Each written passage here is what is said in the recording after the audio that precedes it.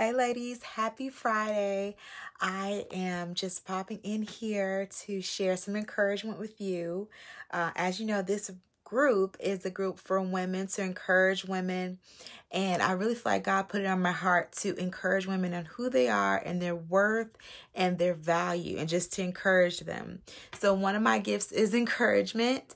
And I've been through some crazy stuff as a lady. Hey, Katrina. And so what I want to do, my heart is to share with you things that kind of you can avoid, and then just to pour into you. Hey, Cassandra, to pour into you and to just encourage you of who you are and how amazing you are and how blessed and wonderful you are. So tonight's video, I want to share with you just a little bit about knowing your worth. And oh, you're so precious. I love you. And just knowing your worth. And from there, just kind of, hey, Katrina, and just kind of walking in that. So when I have a lot of church language, so excuse me, I haven't been saved long, but I have some church language, so I'm trying to break that down. So if I ever say anything that doesn't make sense and it sounds too churchy or biblical, let me know, because, you know, it's like a language. But what I want to start off with, which is a couple scriptures that are very popular. If you've been to church, people are always saying them. So if it's cliche, forgive me, but here we go. So I'm going to look at Proverbs 31, which says Proverbs 31:10, an excellent wife who can find. She is far more precious than jewels. The heart of her husband trusts her, and she will have no lack of gain, and he will have no lack of gain. Let me say that again. An excellent wife who can find. That's why I titled this, because I'm talking about you. And the heart of her husband trusts in her, and he will have no lack of gain. Okay. She does him good and no harm all the days of his life. Okay. So, this Proverbs 31, we've probably heard this a lot. It is a very beautiful set of scriptures that kind of outlines what God's girls look like. And so I want to encourage you that you have such worth and value that the Bible says that when a man finds you, he finds a good thing. Like when Adam was in the garden alone, God was like, it's not good. He needs to be alone. He needs help. And we look at him, we know he's perfect, but he needed help. So sometimes our world distorts things and said women are less than. We went through centuries of that. And now we have a new kind of idea that says women are, the boss. And it's not that we're equal. We're equal. Now, sometimes it looks different. It looks off balance, but God says we're equal. We're like this. He made us together. So I want to encourage you of a few things that you may not know. Amen, sis. Hey, Krista. A few things you may or may not know, but I want to encourage you. So we have all kinds of women in here, women who have married 50 years, women who are still looking, women who have been divorced, are divorced, women like me who have had multiple serious relationships that will leave you toe up. And so what I want to do is just speak to you if you are seeking someone or if you are getting serious. And I just want to encourage you what to look for. So when I was in my 20s, I spent all of my 20s in long-term, not so good relationships. Okay. So I spent, I always say, all my pretty years before I got these forehead lines, all my cute little 20-year-old years in bad relationships. Okay. Now, some of them were abusive. Some of them were just beneath me. Not saying I'm all that, but beneath me. Some of them were just unevenly yoked because I was trying to go toward God. Girl, I got you. Yeah, we're going to talk about all that. Trying to go toward God and just that division. So I'll tell you this. Thank you. Thank you. So I'll tell you this few things. I feel like the Lord is saying to us that we've kind of lost the art of being ladies. So this world is telling us to be tough. This world is telling us to be fighters. This world is telling us to take the bull by the horns and compete. Okay, so number one, you don't compete for a man's attention. That's number one. Okay, so that may come with the confidence thing, maybe, or maybe for me, I thought I was all that.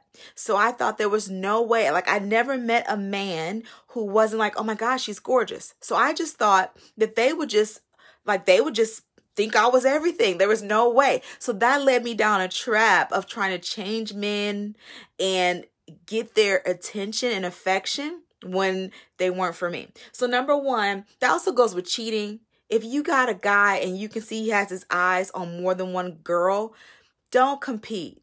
You are not someone who, this isn't the Olympics, right? You're not going to get a silver, bronze, and gold medal. No, we're not doing that. You're number one.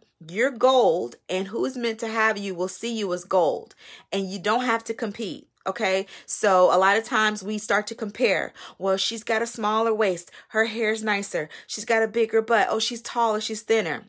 We don't compete, because who's for you is going to love you for you. And all the stuff that we look at as women, they're not even worried about it. Unless he's like really like one of those superficial guys, they're not worried about it. We're worried about it because we're being fed images that tell us what to look like. Okay, so I'm a health coach. I get it. But I can tell you one thing. I am not perfect. I have the same stretch marks and mama pooch I'm trying to get rid of. I got some flabby wings I'm working on. Like, I'm not perfect. And I'm thankful because I have a man who doesn't mind. But can I tell you that there were men who minded and made me feel very small about it. Okay. You don't want that. Any man who you walk away from feeling like you're 2 feet tall, do not compete. Do not compete against another woman. Do not compete for his affection. That's number one. So I can tell you stories about that, and I probably will. There's probably a book. I'm trying to write a book. I don't know how I'm going to do it, but there's a book because I've been through it, y'all. But God has kept me because he knows that my heart meant well. And he knows me. He knows I was trying. Who knows? Might have been daddy issues. I don't know. He knows. And he's kept me. So that's number one. Do not compete against other women. Do not compete for affection. If he's got a Roman eye, let his eye roam. You're not, no. Okay, so number one. That's number one. So number two, if he says or shows that he's a jerk, believe him. Thank you, sister. I love y'all. Y'all make me feel so pretty. I got my little twist in here. Trying to do this protective style on a Friday night. So thank you. Yes, ma'am. It's coming soon. So if he shows you he's a jerk or he says he's one, believe him. So again, I had this sense of pride where I thought I was enough that I can make a jerk a nice guy. Okay. I'm just going to call it what it is. Thank you.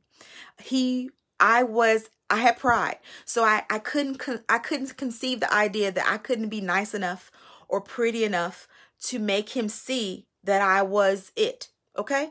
So that's number two. If he shows he's a jerk and he acts like a jerk, believe him. Like he's not playing. I had a guy who told me I'm a jerk. I'm not nice. I'm a AHOLE. Okay. He said that all the time. I'm like, no, you're not. No, I see more. Don't do it. If he's telling you he's an a-hole, sorry, y'all, then he's probably an a-hole.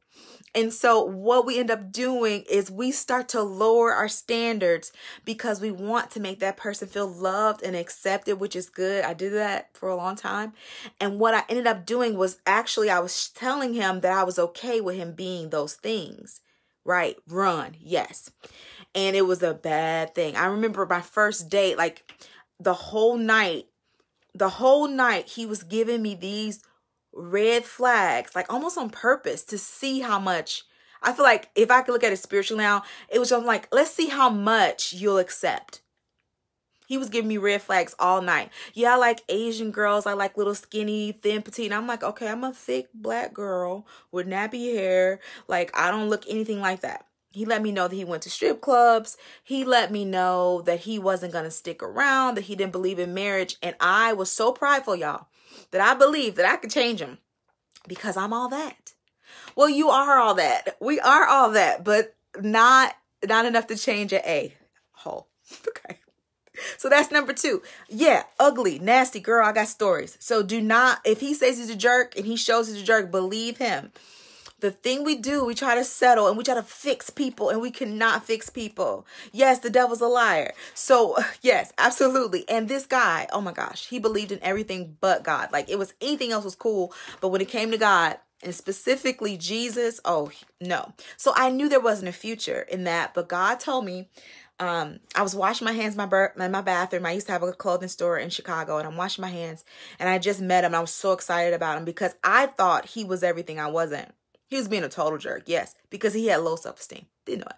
But God told me, he said, look, if you pick him over me. He legit said it, and I was like, there's no way around that. I'm sure, God, I'm sure I can do it. And I heard that. Like, I didn't hear it, but I felt it feeling in my heart. If you choose him, you choose him over me. And I chose him, and I spent 4 years, almost 4 years, going through it and lowering my standards. No job, no car, no job, no nothing. No car, didn't even have a driver's license. He was 31, 32. I'm going to stop right there. Okay, because I don't want... yeah, okay. So that's number 2. If he tells you he's a jerk, believe it. He's a jerk. And I was a single mama, y'all. I was stupid. But I had pride, and I just thought, yeah, see, you know. Look, I'm replying to y'all like people will know, but I guess if they watch, they'll know. Okay, so that's the third point. Don't try to change him. You can't change him. You can pray for him and let him go. If you feel like, okay, I've known this guy for a while. He seems like a great guy, but there's but pray for him. Live your life. Let God show you who's for you. Do not try to get with the guy. Hold on to him. Yes, that too. And don't try to hold on to him and then try to change him. Like, no, because you're wasting your time. Because we can't get what God wants us to have. We got our hands clenched on something we're not supposed to have. So that is number 3. Don't try to change him. That kind of goes on with, believing who he says he is. And number 4 is know your worth. Yes, look, girl, you're on time. You're on time. We don't think anyone wants us until we know worth. Absolutely. See, okay, we got another one. When God tells you something, believe it. He will go through some things. Yeah, we'll go through some stuff. Absolutely. Absolutely. So know your worth. Like the Bible says you're worth more than rubies. And if a man finds you, then he finds a good, valuable thing. Like there's a reason why you are the way you are. You're wonderful. You have gifts. You have talents. You go 110%. Like first of all, God didn't make any junk. Okay. And unfortunately, sometimes as women, we end up on the tough end of the stick where we seem to be like, I know none of us are innocent, like I wasn't innocent, but you end up in this tough position where you're trying to figure out what happened, right? And you're just like, you end up in a bad place, but it's usually because we don't know who we are. Like you just don't know yet. And so I didn't know who I was. Like people could tell me I was pretty. People could tell me that, oh my gosh, but I didn't know that I was worth something. So when I was young, I love my daddy, but he told me he was kind of mean. He was on drugs. So sometimes he was nice, sometimes he wasn't. We didn't know he was on drugs. We just thought he drank. So we just thought, okay, well, which one are we getting today? So he did bless me this one time. He said to me, you are going to become more beautiful every day. Because I went to him crying because I used to have all this long hair and I messed it up and I broke my hair off. And then I also had acne coming in at the same time. And my self-esteem was just around the time that you started looking at boys, and I was looking toe up.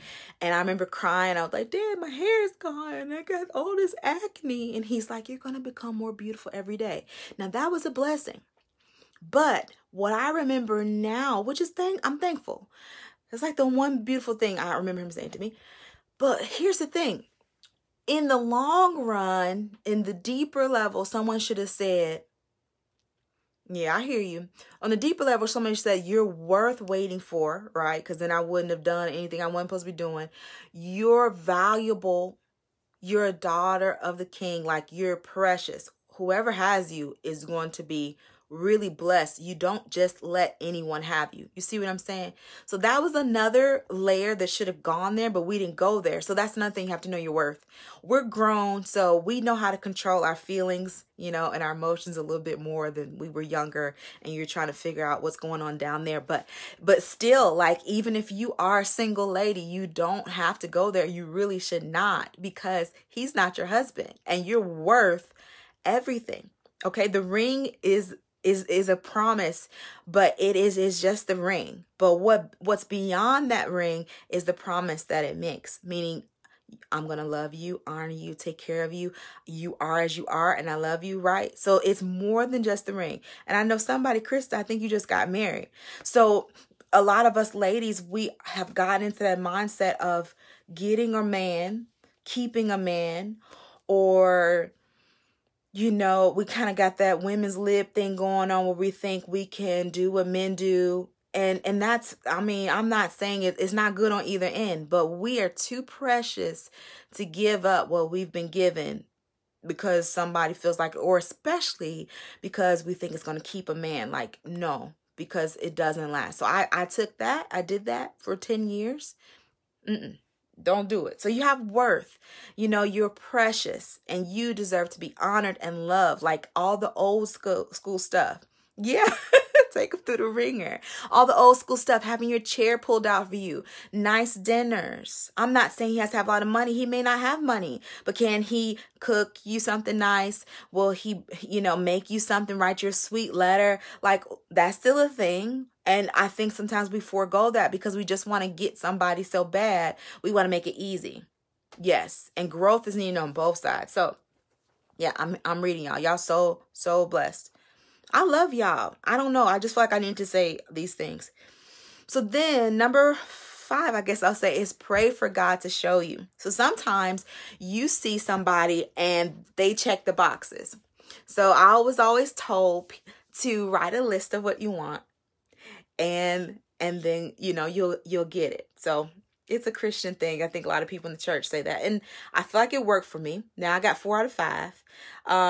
But can I tell you, I'm sorry, I always have chapped lips. Y'all gonna learn that. I always have chapped lips. You're going to see that there's going to be a counterfeit before the real thing. There's always a counterfeit before the real thing. The counterfeit will come. So if you say, and even if it's not this quote unquote magical list, even if you say, God, I would really like somebody who likes children. I always say I want somebody who loves children or got children or wants children because I have children. I want someone who does music because I like to sing, and it'd be nice if he could help me do that because I was like, I want to do that. I said I want 6 feet tall and taller because the guy that was a wreck was not. I said that. I said, I want him to make a little money. Now, he didn't have that at first, but we worked up to that. So we got some money, a little money. And then he's got to love Jesus. He's got to love God. He's got to be a Jesus Christ is Lord declaring man. And that's exactly what I said. And it made people mad. Like, girls, I could tell y'all so much. So I said, that's what I want. Now, the enemy gave me 4 out of 5. Okay, I had a little money, Jesus Christ is Lord, no music, and he was short, and he was mean and awful. So I had another escapade late. I think it was. No, this was early 30s. I'm working in a church, and my sister's like, "It's time, sis. Like you need." She points to my finger, like, "You gotta get married." And I'm like, "Yeah, I want that." She was like, "Yeah, it's time." I'm like, "Okay." So I'm starting to get hopeful about this. And I got that Christian girl itch, that 20-something girl itch, right? It's time to get married. So now I got my eye on the radar, and the enemy knows I have the eye on the radar.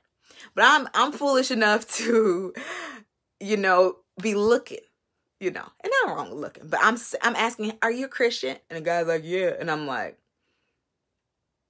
led astray again. Don't get me started. But there was one, and I guess God was trying to keep us from each other. I thought, okay, he's kind of cute. He works where I work.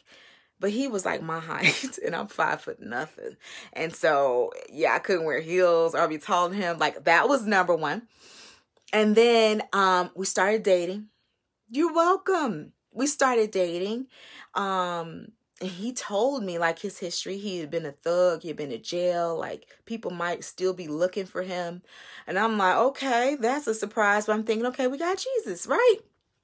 So this weekend, but the weekend before I saw him, like, weekends off, God said, he's lustful, he's angry, and he loves money. And I was like, oh my gosh, I heard you, Lord. Okay, I got you this time. I'm done. Guess what? That ring, that weekend, he gave me the biggest ring I ever seen. Can I even find anything as big as that ring in this room? Like, it was a rock, y'all. Like, a pyramid, a 5 foot nothing. A pyramid. I'm just like, oh. See, the enemy knows what you want. So I didn't have to beg him to marry me. He knew Jesus. Okay. I'm like, okay. But then I disregard everything I heard. So then we start looking at venues. Me and my sister. And my sisters are usually my guard dogs. And they had no red flags. And I'm like, this could be it. But I know what I heard, right? Okay. So I ignored my father's voice. And I proceeded. This man was everything. He was all of those things God said. Like, y'all, he was like a little mobster. And guess what?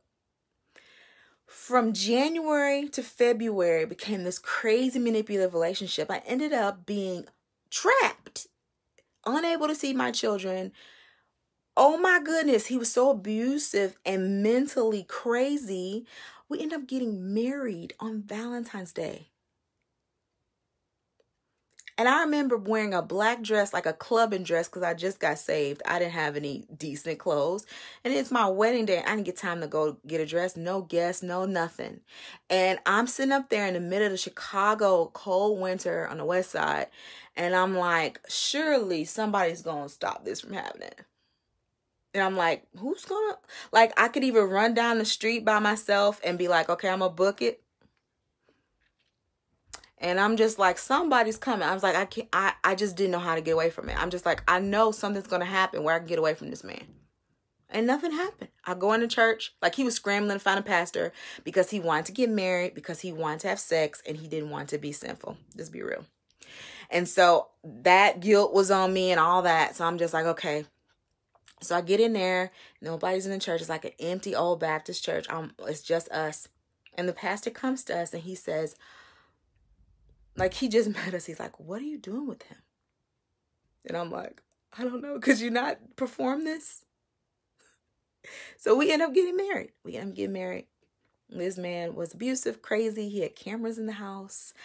I remember knowing that I had to get away from him. And so I had always kept my stuff with me. I had my own apartment, and he was trying to get me to give up my apartment. I'm like, I'm not giving up my apartment. Well, you got to pay rent here. I'm like, nah, I ain't giving up my apartment. So I always kept my stuff close. And I remember one night, he had the cameras in the whole apartment. And I remember sitting there. I'm like, if I don't leave right now, I'm never going to get out of here. So I literally left. Crazy circumstances, came back, got beat up. Like, I got beat up. Kids were there. Like, I had to take them out in the middle of the street. He took my keys, so I couldn't get in my car. I had to call my son's father, and he had to come get us from the train station in dead winter Chicago. Very, very cold. I think I slept on his couch, and the kids, So I literally had to leave my job because this man was controlling. And it's all because I wanted something so bad. And I believed,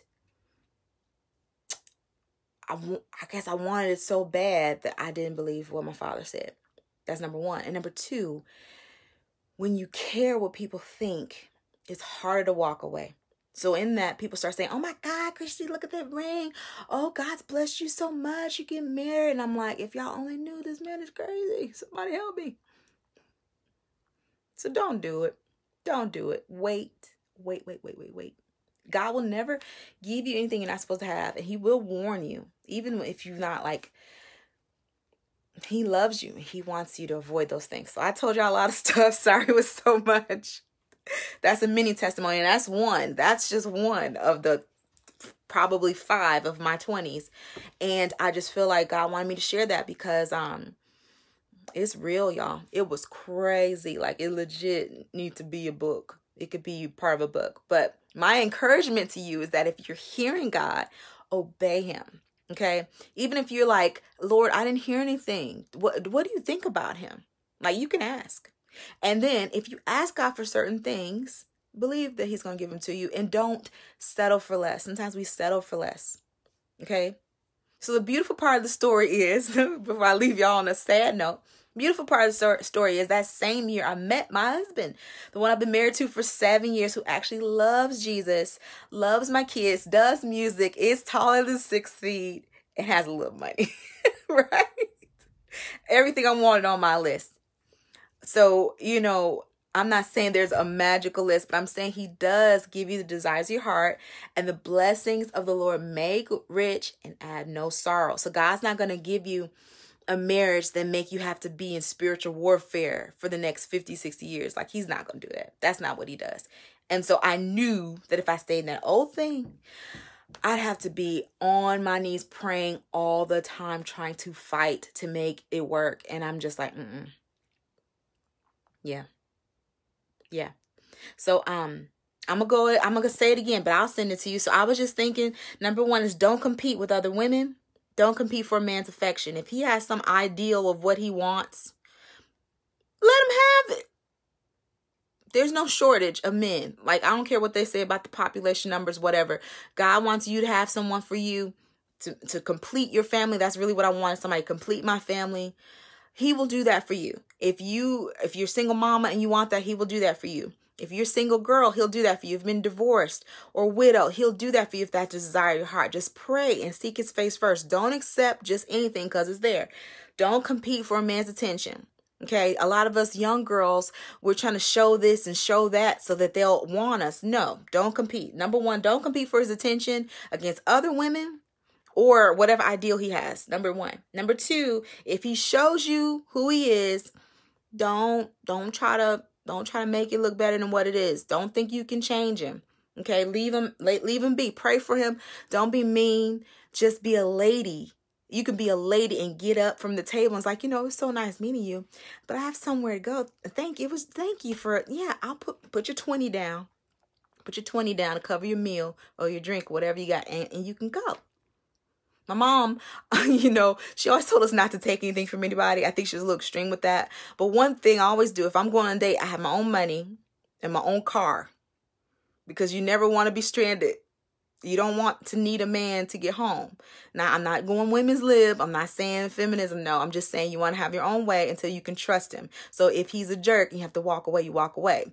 So that's number 2 or 3.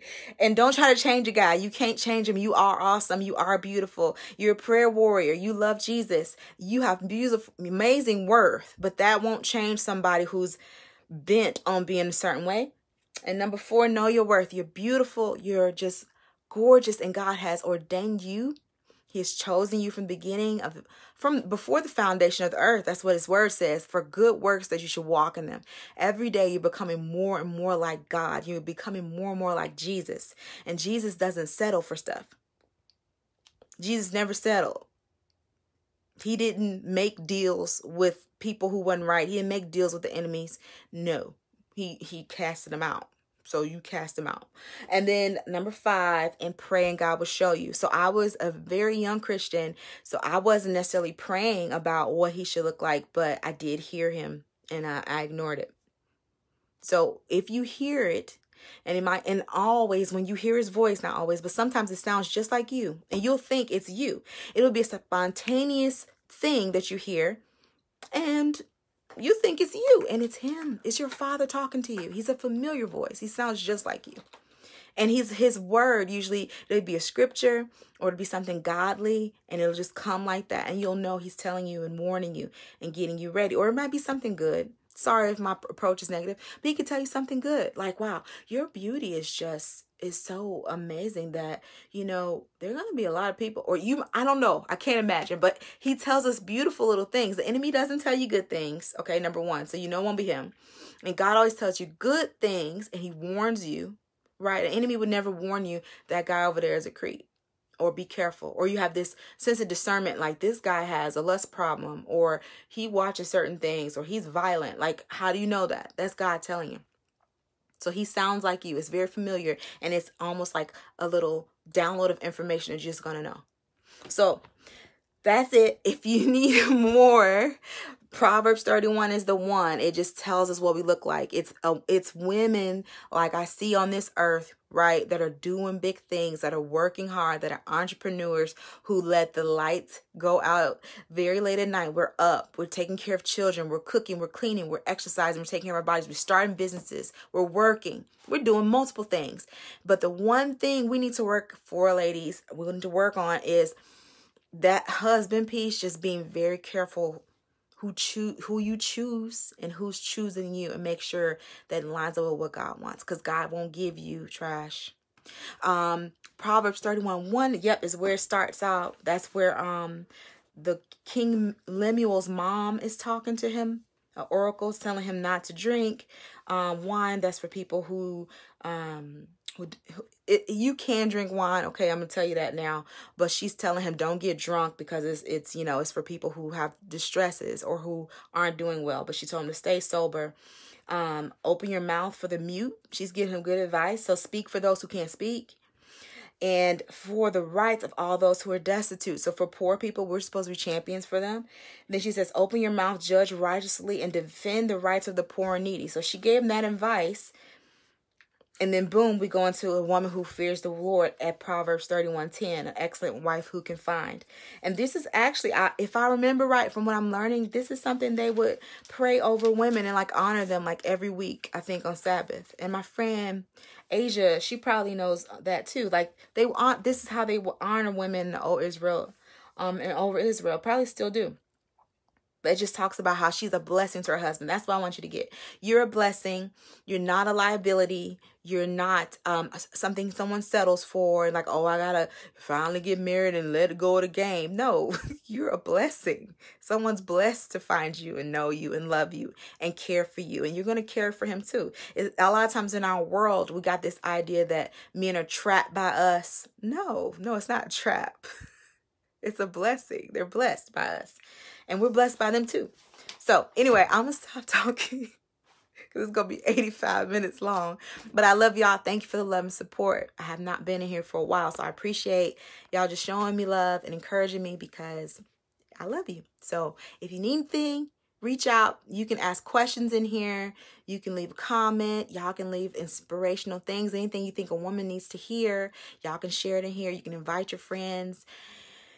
It's just what we want to do. It's just love on each other. So I love y'all. And I just pray a blessing on y'all, that God guides you and keeps you and fills you with his love and lets you see just how worthy and beautiful you are, that you are filled with his confidence today on who you are, that you are more than just some option for someone, but you are a worthy choice, and that you are filled with the Spirit of the living God, because you know him and you know his son, Jesus Christ. I pray these things in his holy name, that you are sealed with his Holy Spirit, and that you walk as the lady that you are. This lost art of being lady is restored to you right now in Jesus' name. You are worthy, and you're far more precious than rubies. That's what the word says about you. So walk in that and know that. Hold your head up high and don't settle for less. In Jesus' mighty name I pray and I decree.